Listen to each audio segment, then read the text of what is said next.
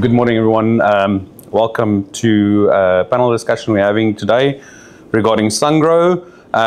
Joined here today by Gerry Esterhuizen, who is the sales manager for renewable sector, and Jacques Olivier, who heads up our Sungrow division inside Herholdt.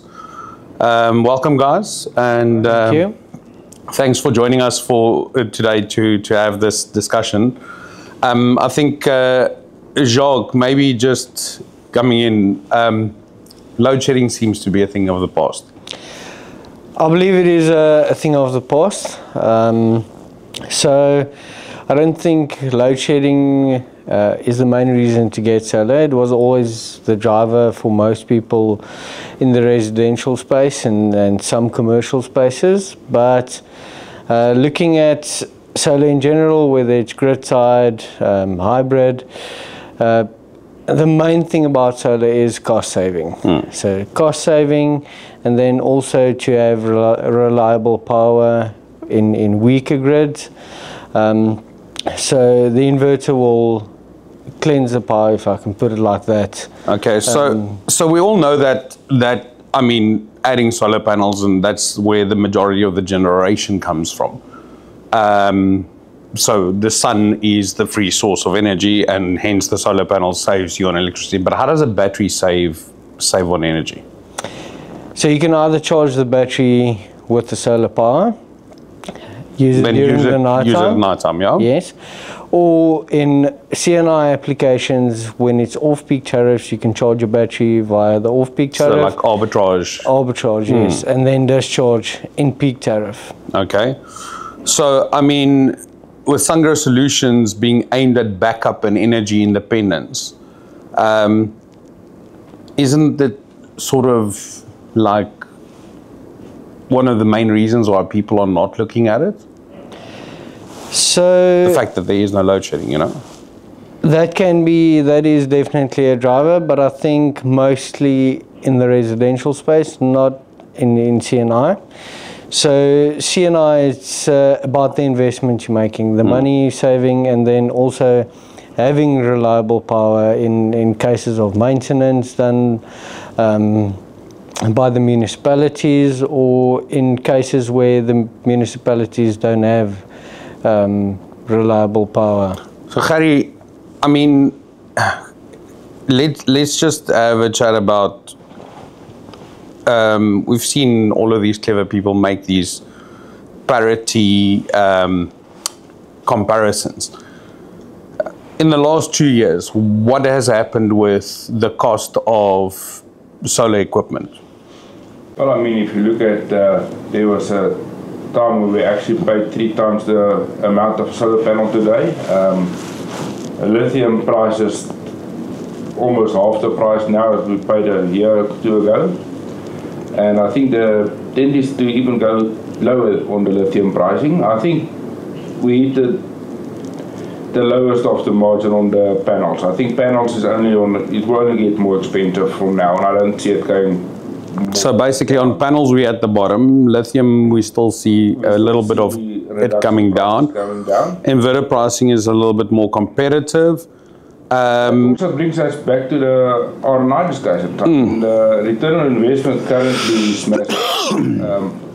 I mean, we've seen on some of the projects we design now, back to like 3 years now currently, where, I mean, we were... grid-tied systems for CNI was like 4 or 5 years. Home battery systems were like 10 years. I mean, now we're back at like 3, 4 for residential. Yeah, it's great. Yes. I mean, with the current prices of electricity nowadays, I mean, you can easily justify it. I mean, that's the other part of the question, is you're looking at the prices of solar equipment just coming down. Yeah. I mean, 2 years ago, regular residential installation would have been north of 250, 300,000. Now we're seeing them, you know, some of them even below 100,000. Yeah. Which means that, you know, the cost is really coming down. Then we have the prices of energy that keeps on going up every year, and double-digit increases that we are seeing. So ROIs are getting better. When it comes to the reduction in cost, is there a like I would say a price point or a level where you would say, hang on, now we are diving into it's too cheap and the risk of poor quality starts diving in? I think at this stage we actually where we actually want to be. Technology is at the highest point. We're getting massive bang for buck. Good warranties, good technology that actually helps us to make more energy decisions. And I think there is the cheap in the market, and that will always be there. And I think that's where it comes when you make the decisions. You need to make proper decisions, so you actually have the return of your investment and know that you have a bankable warranty at the end of the day. Okay, so with the technology being what it is, I mean, the advice would be look at tier 1 brands. Yeah. Because tier 1 brands are now the same price as what cheap, low quality product was a year ago. But the cheap low quality product also keeps on coming down. So yes, there's going to be those bargains out there. But I think the main thing is you had this 2-year warranty type products, and the real cheap stuff that was 2 years ago was 150,000 Rand for installation. Now you can get a tier 1 top quality internationally backed brand product for less than that. So as prices come down, would your advice be to somebody considering a solar system to, continue looking for the bargain out there? Or, is it that if we look at the car industry, you've got all these cheaper type cars coming into the country, and but there is this one point where you decide, okay, hang on, you have to look at the brand. We have to look at the brand value, because I don't know this name, I don't know this brand, so I don't want to take a risk with that product. But these brands, which are like in the major bucky industries, and that there are guys that likes their various brands out there, and those brands will always still have a place. But yes, with cars, they keep on getting more expensive. Yeah. And people are brand wise. Yeah, people are brand loyal. But in the solar industry, it gets cheaper. But I think, like you said, solar panels have, reached the bottoms. Lithium price is still coming down. So your advice would be buy quality at a reasonable price rather than buying cheap. Something into the discussion, I would actually like your input on that as well. A while ago, everybody looked at long-term warranties because they want the best quality equipment out there. And with the price actually being so low currently, the price of extending the warranty actually becomes something you can talk about, because the extension on the price warranty, you can actually almost get newer technology in 5 or 6 years' time, and then get another system which is better technology. So my view is on that is it depends on what type of customer you are. So if you are a CNI customer, and this is just my view, where you're making a long-term investment, I would go for or let's say a PPA provider. I would buy the warranty, because you are funding an asset that's selling energy. I agree there. I'd buy the warranty extensions always, because it's a CNI system, and it is, yes, they will get cheaper. But here's where I'm indifferent on it. If you take a inverter for a residential system and a battery 3 years ago, let's say the inverter cost was 50,000 Rand, and the battery cost was another 50,000 Rand. To get, and those were like on a 5-year, to get the warranty extension, you would have paid like 15 to 20% for the warranty extension. Exactly, that's 10 grand. Now, that same inverter is 10 grand. That fixed you to one technology. And that same inverter is 10 grand now. Yeah. So now, do you actually buy, yes, now the warranty extension is going to cost you 2, but it's going to fix you to that technology. Where I think if you look at the ROI, the moment you get the ROI, because still, I always get back to comparing things to cars. You know, the majority of people drive cars for, you know, that buy them new. They drive them for 3, 4, 5 years, and then they replace the car. Yeah. Because a newer model comes out, it's got newer features, it's got better... They basically buy the mileage. They buy the mileage, correct. Yeah, like the levelized cost of energy. Yes. You actually pay for a kilowatt hour. Correct. Yeah. So, I mean, if the system has driven you to work and back for 5 years, and you've gotten... it's got the only difference is I think on the car you lose money. Where this actually, you make money. It pays for itself. It pays for itself. And you can actually gain money, yeah. So, you know, and I think that's one of the things that we are talking is South Africans needs reliability, but they also need features.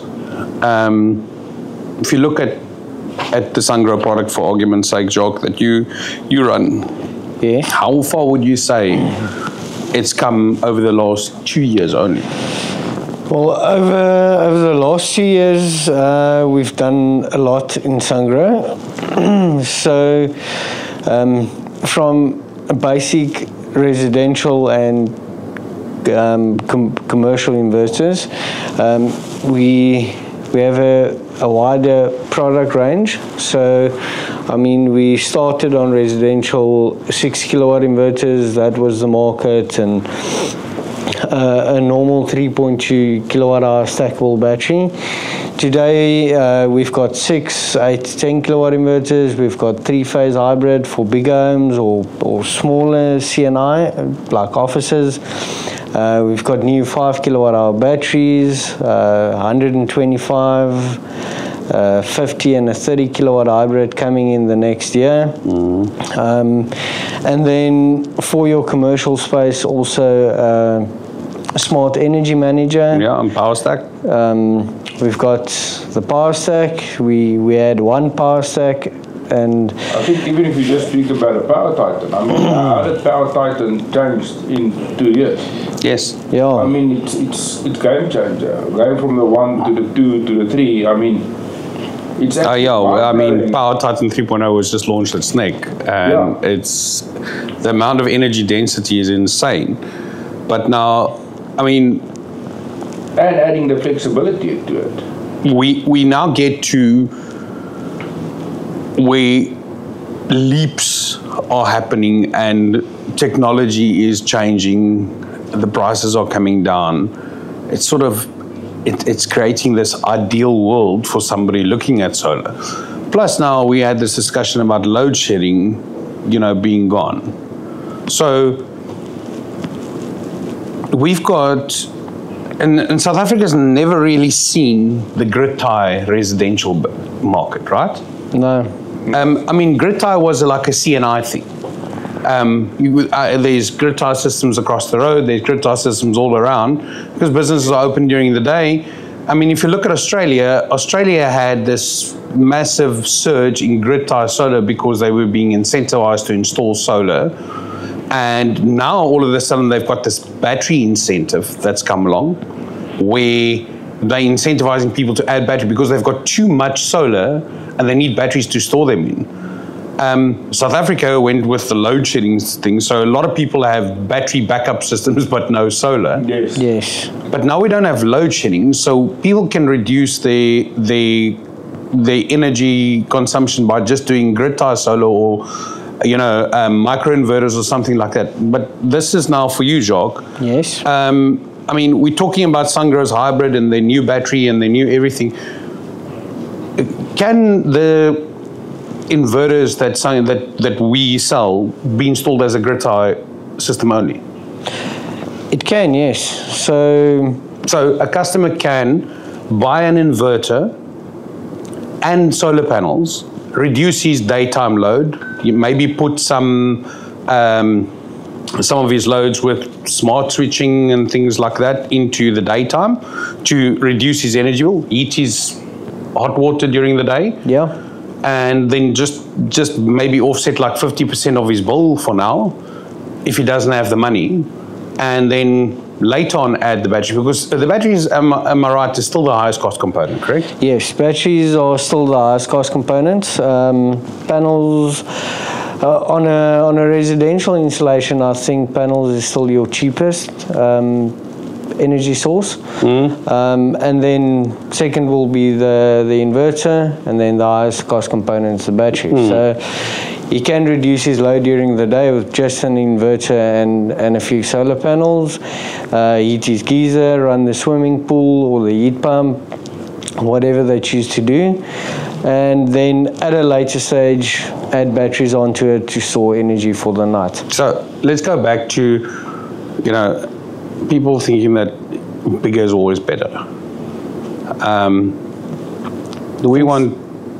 Guys are thinking that, I've got a 60 amp breaker in my house. I need to install a 16 kilowatt inverter. No, definitely not. What is the general South African household's base load looks like? General base load would be between 500 and 800 watts. So, Peaking, maybe like 2, 3, 4 kilowatts. When you've got some geyser gunning on, you maybe hit 6, but it's not really those kind of, I'm not talking about large power users, I'm talking about the average South African household. The average South African household. Am I right in saying that a 6 kilowatt inverter is good for 80% of the people out there? I think so, yes. It just comes down to load management. The PV. Yeah, that's the other thing. You can double the PV because, everything that we're selling now is DC coupled, which means that double PV size so that the solar can charge the battery and supply the loads. Yes. Where previous generation technology was limited to the inverter capacity. So it can either do from the solar, from the battery, from the grid, or to the load the same. What was still interesting for me, listening to what Jacques was saying of the panel pricing that's cheap, battery pricing that's expensive, that's still. And yet we're still seeing that the designs are mostly wrong. Your saving is coming from the PV panel. Yes. There's no saving coming from the battery. There's no saving coming. The battery is just there to store the saving during the day. But people are adding if you don't massive inverters, massive batteries, and no panels. Yes. Especially in residential. Commercial, that's maybe definitely a different discussion. Okay, so what does your roof look like? Mine full of PV panels. Every single facet you've got. I have 46 panels on. Basically using all of the... And I'm right in saying that your panel to battery sizing is way off because you've got small batteries, right? Yeah, so in summer times I can generate up to about 100 kilowatts for residential. I use basically all of it. I do also manage my loads. And I also do exports, so we export the power as well. Luckily in Cape Town we can actually get some money back. So let's talk about that because that's something I wanna. You mentioned something about managing your loads. Yes. Okay. So I think this is what the next thing is going to be: smart energy management and load management.